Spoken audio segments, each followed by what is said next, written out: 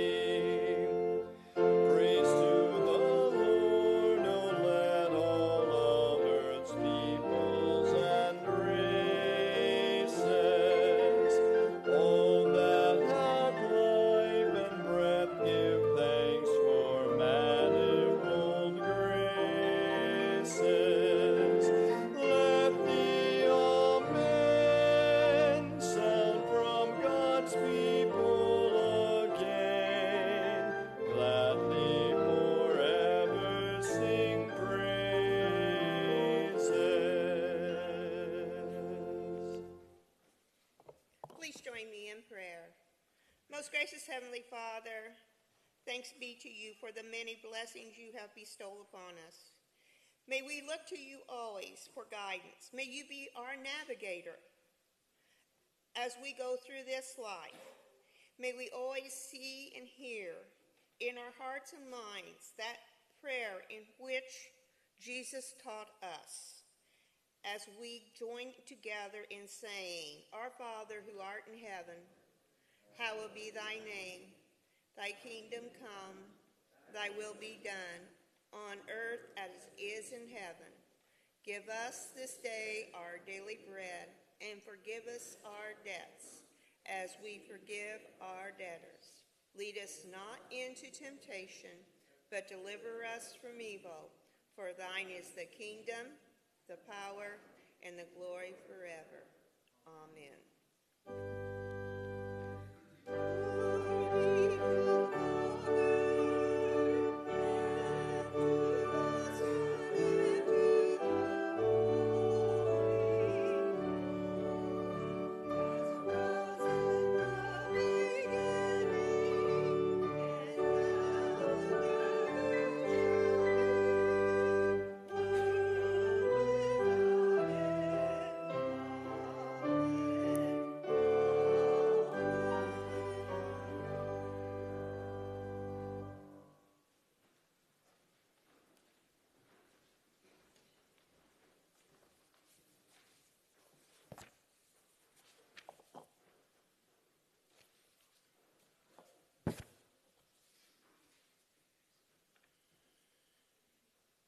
our prayer list this morning, I asked for special prayers for Doug Peterson today.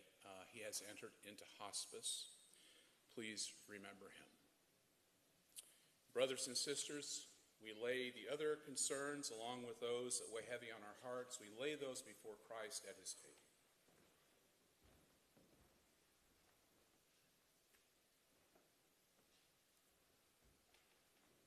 Let us continue our worship.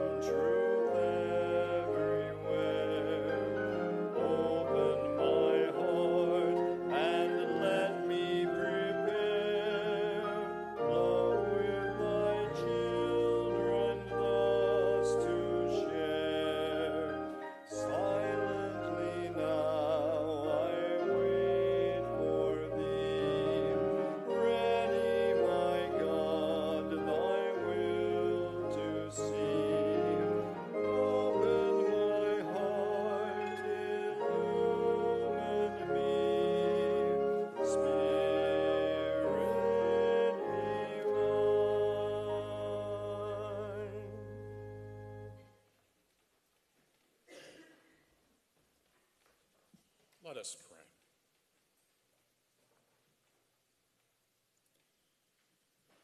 Gracious God, you are the ultimate gift giver. From the very first breath we take to the last one we release, we are blessed by your presence. Compassionate Lord, you hear the sigh of each one who reaches out to you this morning. And it is no accident that we have found ourselves here in this place. Your concern reaches to wherever we might have been and wherever we might be in this very moment. O Lord, we find that you are the one who reaches out to us in a surprising word, in a casual conversation, a glimmer of a new thought, the words of a song that speaks to our hearts, or in a prompting that leads us to deeper connection with you. Gracious God, for some of us, our needs have drawn us here, and we offer to you our concerns. For those living on the edge of the unknown, for those living with an illness that narrows life choices, for the ones who worry constantly about a loved one's life path, for those who know discouragement. Loving God, we offer all of our burdens to you in this moment of silence.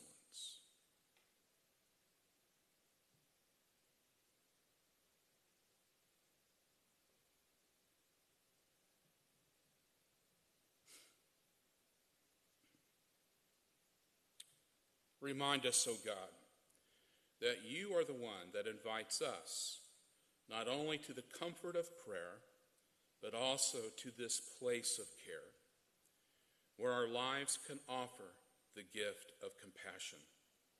This week, give us the courage to speak a word of grace when it may not be easy to speak, to be a listening ear when we are tempted to give easy advice, to reach out with a secret act of service that may never be discovered.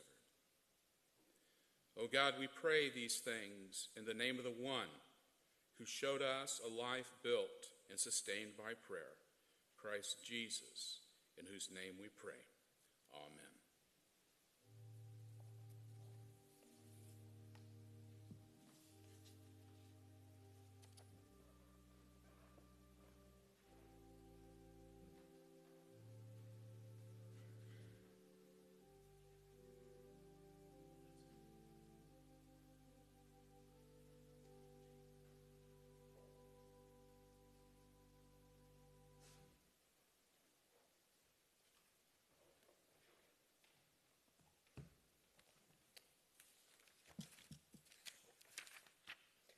As we come to this time of stewardship, October was Stewardship Month, and we've just finished it. And we ask that during that time you might consider your gifts to the church. Usually the Stewardship Month is usually more focused on the monetary part of it. And that's very important. We do need to keep our church doors open and our building in good repair and our missions going forward. But there's another gift, and that is the gift of time. God gives us time. God gives time to us with certain expectations of how well we'll use it. However, our free will allows us to do whatever we want to with it, good or bad. We can cherish our time, but we can also neglect it. We can hoard our time, but we can also share it. We can invest our time, but we also can squander it. May God guide us on how we use our time.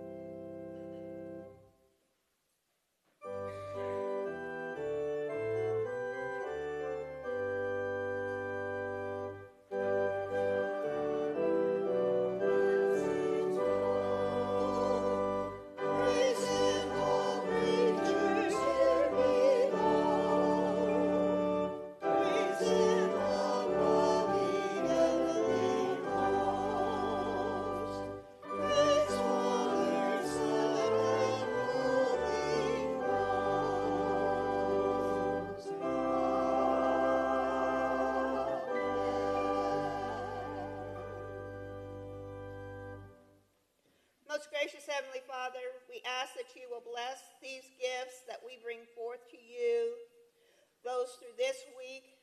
May you bless our gift of time as we use it to serve your will, to bring your love to the world, and to show others of your loving ways and bring them to you. In the name of Jesus Christ we pray. Amen.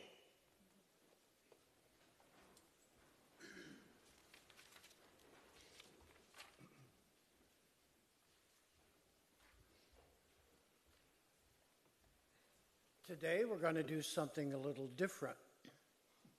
Since all of you can't fit in the choir loft, we'll let you be the choir out there. And you have an insert in your bulletin. If you look, it says, "Everybody sing praise to the Lord." It's very easy, very repetitious. So we're going to sing it twice. You're going to join with us, everybody together, singing twice through. Everybody sing praise to the Lord. Okay, Marilyn, give us an intro.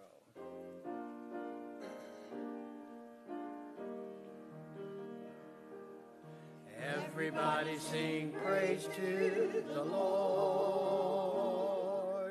Everybody sing praise to the Lord. Everybody sing praise to the Lord, for he is so wonderful. One more time. Everybody sing praise to the Lord. Everybody sing praise to the Lord. Everybody sing praise to the Lord, for he is so wonderful. Now the choir is going to sing it through a couple of times, and then we have a little chorus to tack on to go with it. Then we're going to come back to this piece, everybody sing praise to the Lord, and the choir has a descant, so we're going to put them both together. I'll try to yell or throw something at you when it's your turn to sing, just like choir practice.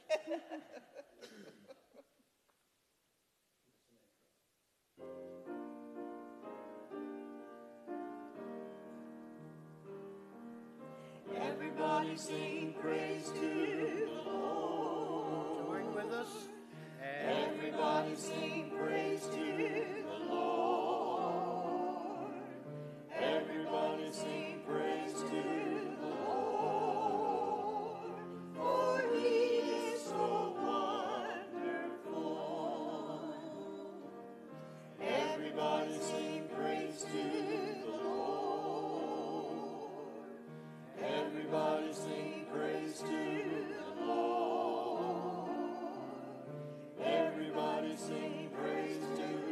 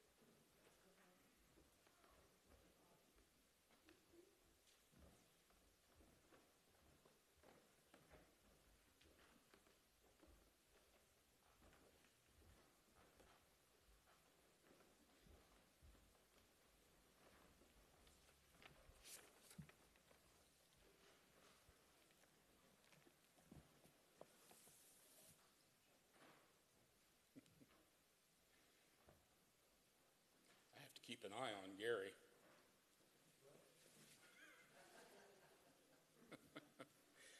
Oh, the greatest choir director in the world.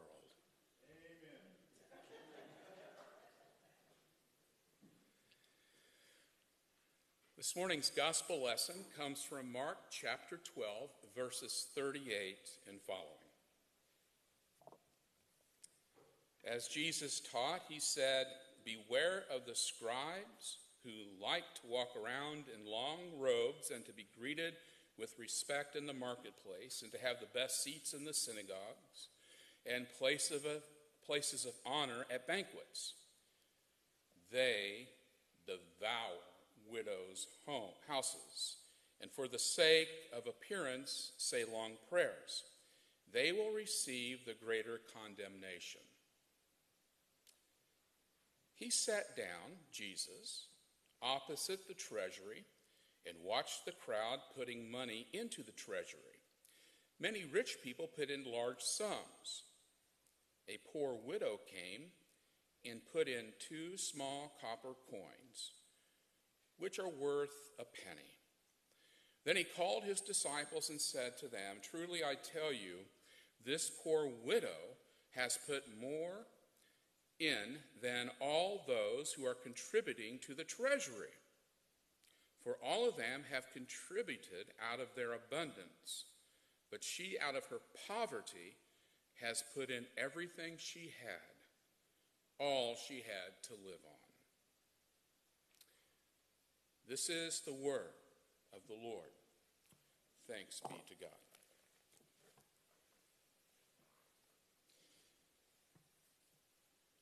In this gospel lesson, Jesus sat down opposite the place where the temple offerings were being gathered. And he watched the crowd putting in their money into the temple treasury. Many wealthy people threw in large amounts, but a poor widow came and she put in 2 very small copper pennies, worth only a fraction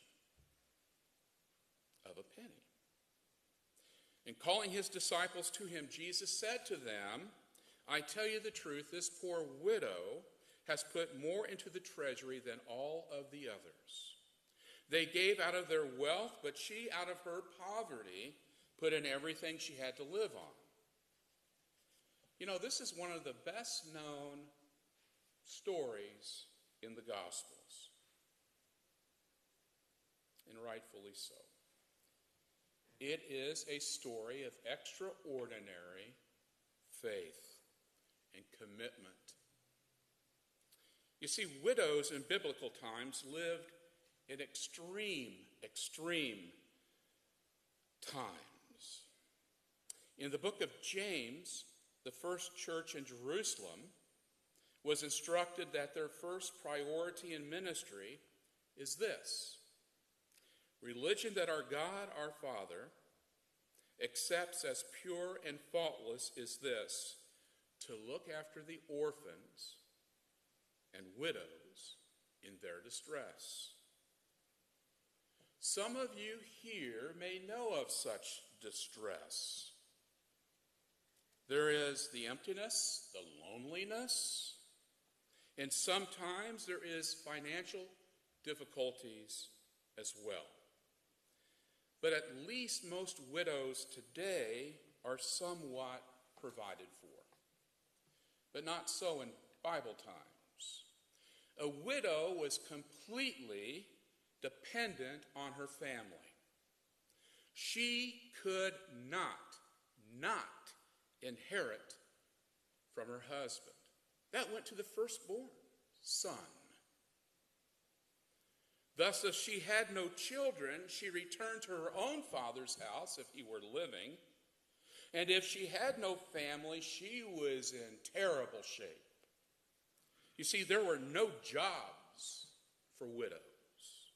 There was no social security system, no welfare system.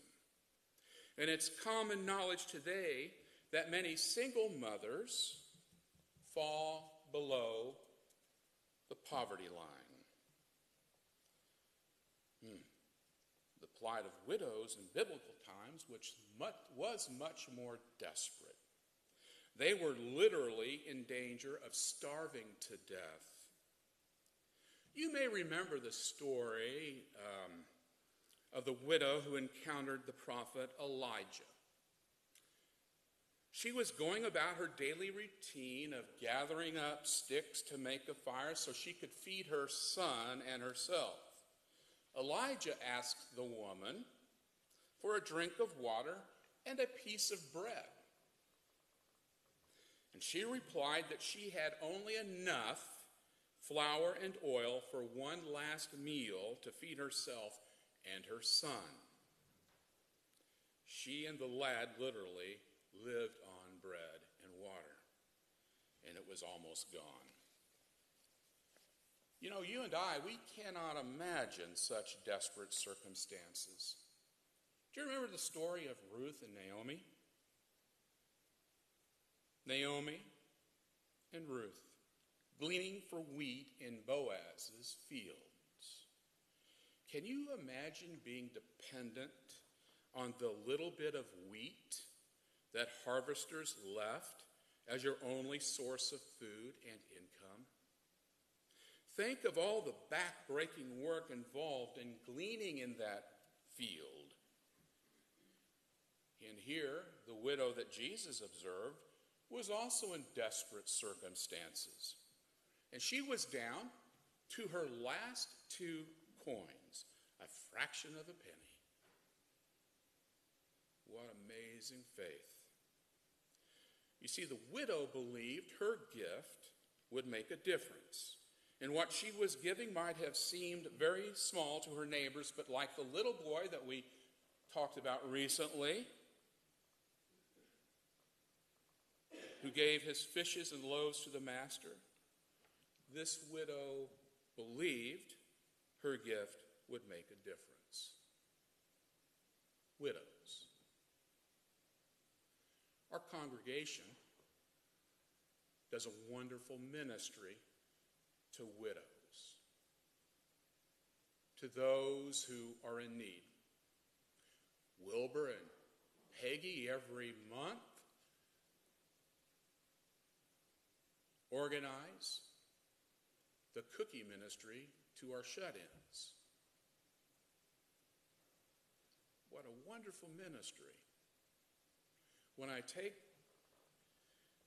the cookies, and I think the Beasleys wouldn't mind, but their face lights up because you remember them. And they look forward to that. Such a wonderful ministry. This congregation, with its helping hands, takes care of our members in desperate need. We have a new ministry started for people that are led to work with foster children. And we're painting the room and preparing it for that wonderful ministry. I want you to think about that for a minute. Foster parents. Children in really bad situations are placed with foster parents. And I'm learning that some of these foster parents aren't the wealthiest people that are doing this. And Escobedo's, in coming up with that ministry, are helping these people provide for foster children, not orphans. I don't know, maybe some are, I don't know. Widows and orphans. We also have the ministry, we're supporting Safe Haven. And that's a wonderful ministry as well. Single mothers. Some are in very abusive relationships, and this is a place where they can find refuge and begin to get their life together. We support that ministry as well. But the one thing that's taken my breath away in my youth group on Wednesdays, when I went in to the room this past week, their spokesman, Virginia, said, I saw that you're preaching a message for us, widows. And our widows in this congregation contribute mightily in their time and with their finances to the ongoing of Jesus' ministry. I'd like for the congregation to celebrate and to give them thanksgiving with an applause.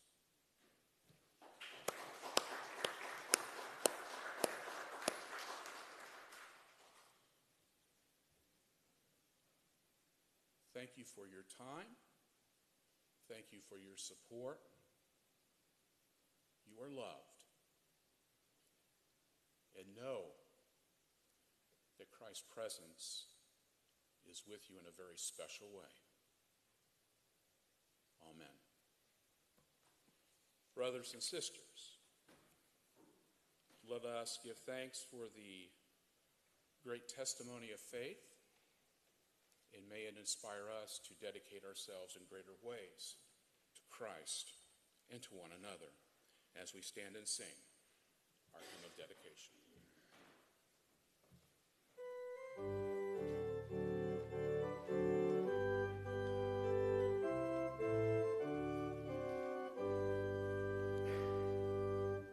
I am thee, O Lord, I have heard thy voice, and it told thy love to me. But I long to rise in the arms of faith, and be closer drawn to thee.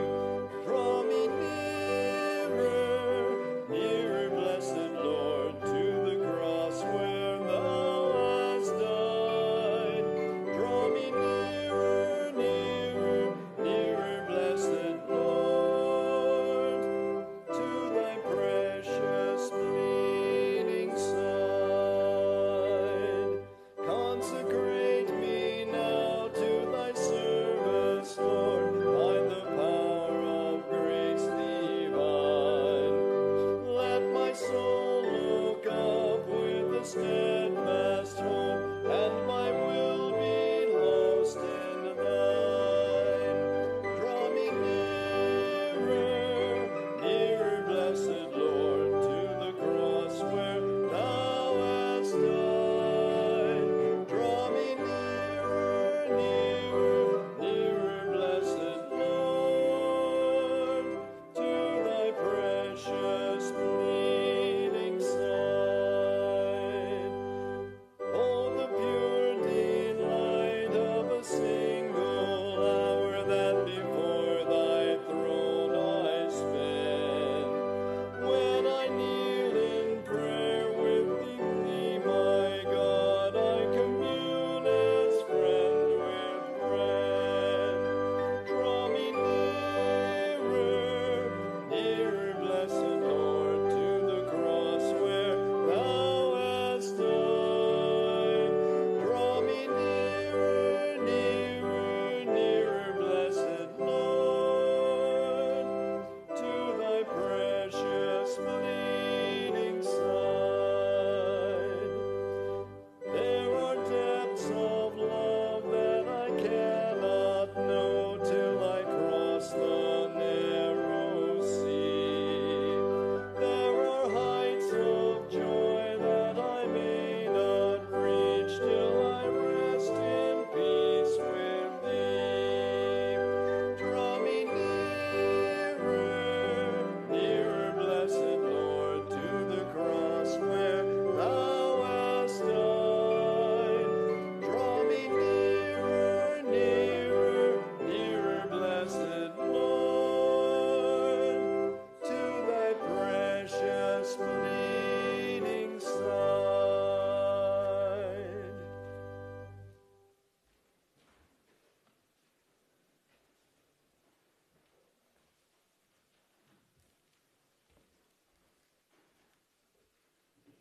Brothers and sisters, I remind you that Christ is the one who is at this table, and it's Christ who invites you to come and receive his grace once more.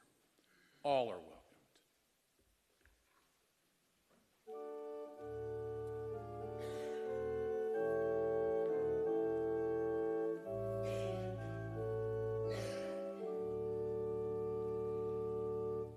There is a place of quiet rest near to the heart of God, a place where sin cannot molest, near to the heart of God.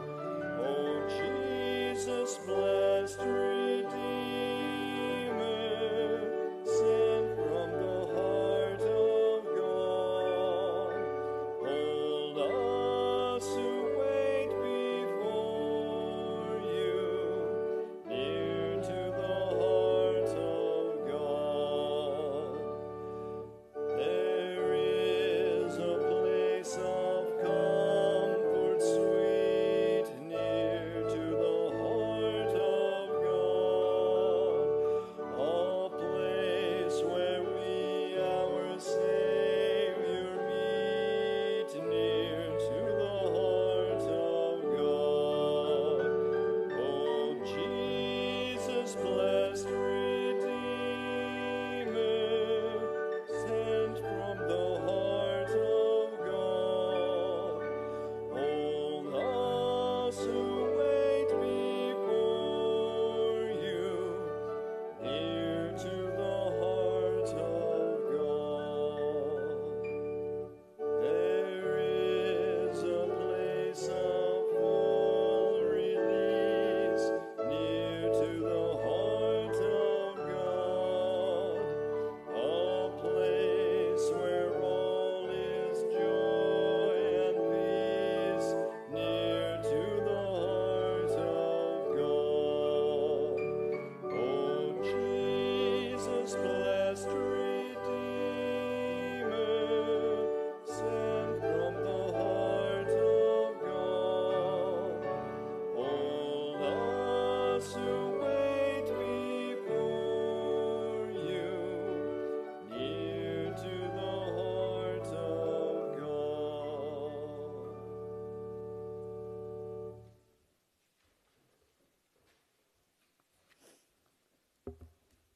Let us pray. You are the one true God, and we come into your presence with prayer. We lift this cup and bread before you, seeking your blessings upon it and seeking your Spirit to be poured out into our lives. Let these moments of communion be moments of renewal and rededication for us, so that our dreams and our days may be filled with your presence.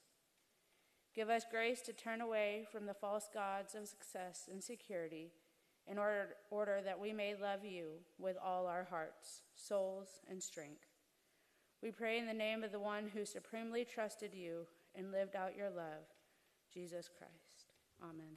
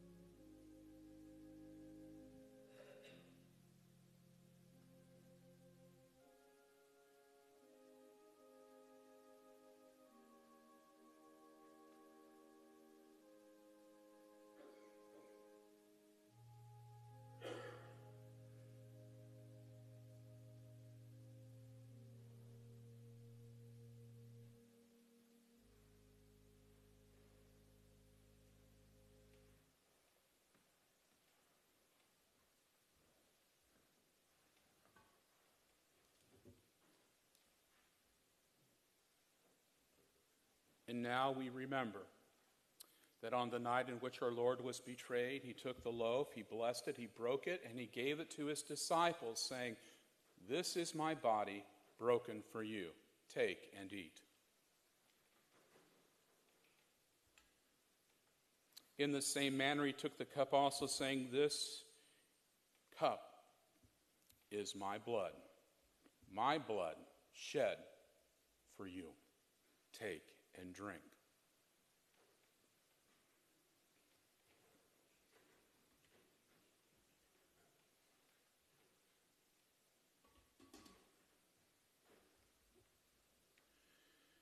Gracious God, each of us comes to this table of remembrance bearing different burdens and different thanksgivings.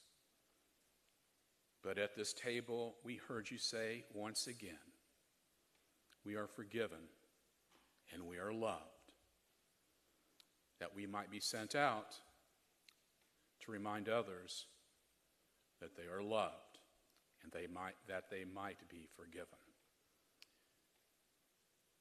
Thanks be to God. Amen.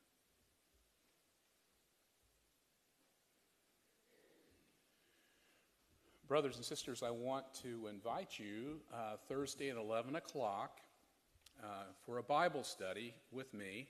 And the only book that you're going to need is your personal Bible.